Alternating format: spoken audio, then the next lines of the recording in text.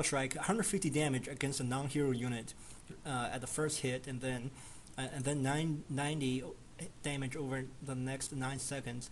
So that's a 220. Wait, nope, not even close. 240. 240 damage on a non-hero units. Therefore, you're going to have to do the math in your head. If I do a Stormbolt, Shadow Strike on Ogre Mauler and the killing units in sight, and the Ogre Mauler has 230 HP, one Shadow Strike is going to kill him in the next 9 seconds.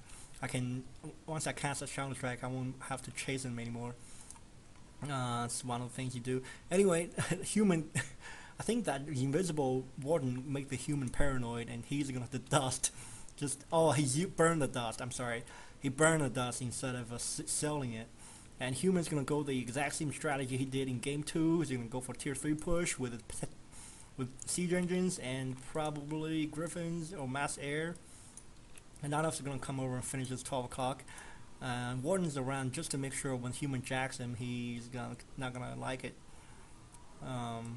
Although Warden's a guy or girl, sometimes I wonder. Ooh, transsexual Warden. Anyway, Night Elf is going to do the exact same thing that he did in game 2. This is like a deja vu, except that everything is mirrored. Everything is on the other side of the map.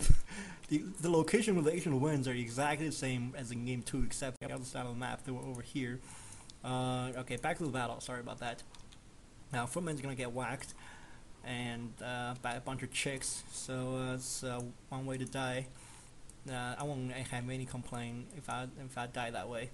So you can tell when I'm tired when I start making inappropriate and bad jokes. Anyway, here comes the Groundhog Riders, and these wisps won't have to be harassed. Another thing LongWalk needs to do is to have the wisps spread around the map. It's a good habit for Night Elf players to like hide the wisp right here, like one here, one here, one here, and one here, like a 3-point block for wisps, so they won't be able to harass easily. I think I like this modified WE build. Use the Dragonhawk Riders to distract the Night Elf while building a big tank army in the back.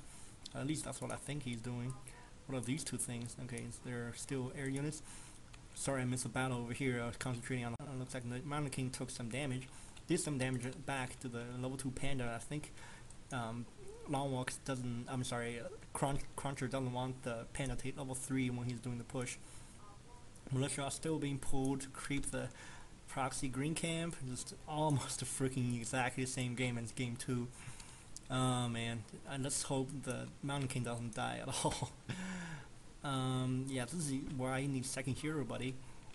He's still not gonna get a bump mage. It's frustrating.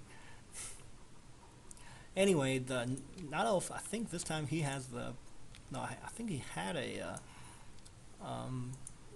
illusion item, but I don't know what happened. There it is, one illusion on Panda, so he's gonna have a lot of bears, and he's gonna confuse the hell out of the human. Like, where in the hell these bears come from?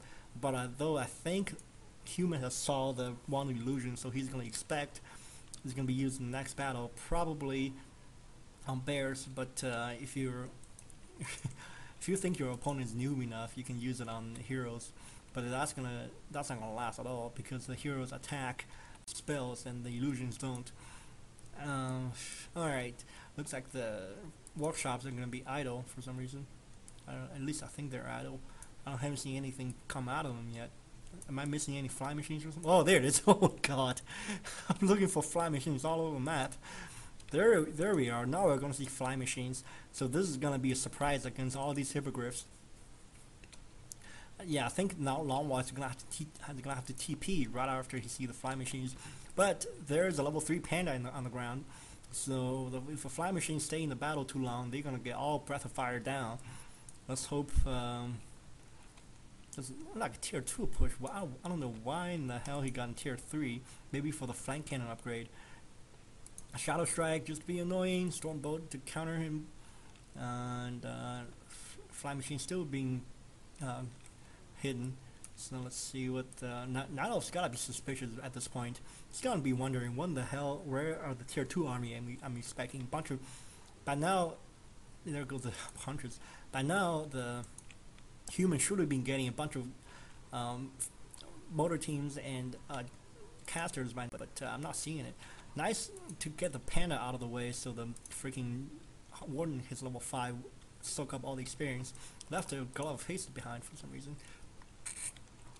Still, that shop is way out of the way. That if you build your shop right there, you deserve to lose it.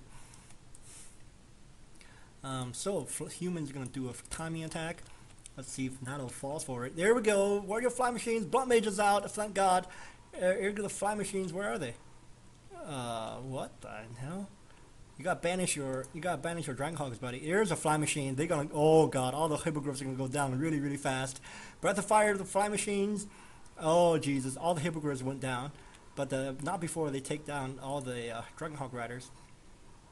And looks like Scorpion gets popped. Mountain King got in big trouble, so he's gonna have to TP and bring the fly machine with him. That's gonna expose the entire freaking expansion to the Nadov army. He's gonna have to come back quick, really quick. I'm talking there, and also helps when he's stuck in the back of his base. Has to take down a farm to get out of it. In the meantime, he's gonna lose every peasant over here.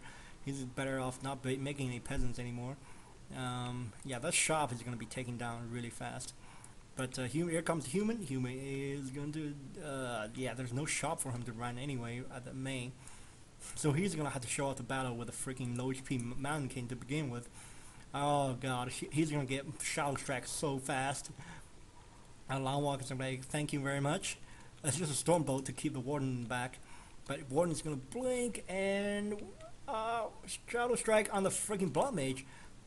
Okay, Blood Mage is gonna do attack back against Warden. Warden is going to TP. Blood Mage gets taken down by the bears, but still, human saved his expansion. At least it's some kind of victory for the human. I don't really know if that's a victory or not, because the Nadov has the expansion on his side of the map. If this goes to elimination match, Nadov has just enough, as many buildings as a human does. But although humans' buildings never go down, they don't go down for anybody, unless you have them siege engines like you gotta have mass bears to take down to run an elimination race against human. Although the bear count for the Nadov is kind of low, only 3, 4 there. I don't know where the lures are. There's the lures. They're not pumping anymore. Let's see why he selects it. Okay, human's gonna do some shopping. He's going to grab as many items as he can. Where's the nice Stormbolt on the freaking Hippogriff? Oh Jesus, Mountain King doesn't have anything. Let's hope the Blood Mage has a Staff of Sanctuary. Breath of Fire gets taken down, gets all the fly machines taken down. Where's the Blood Mage? Blood Mage, oh no, Mountain King is gonna get killed. Cruncher GG'd. Man. I really hope you guys enjoyed this series. Kind of walked over by LongWalk. It's a long walk over, really. Okay, long walk over. I don't get it.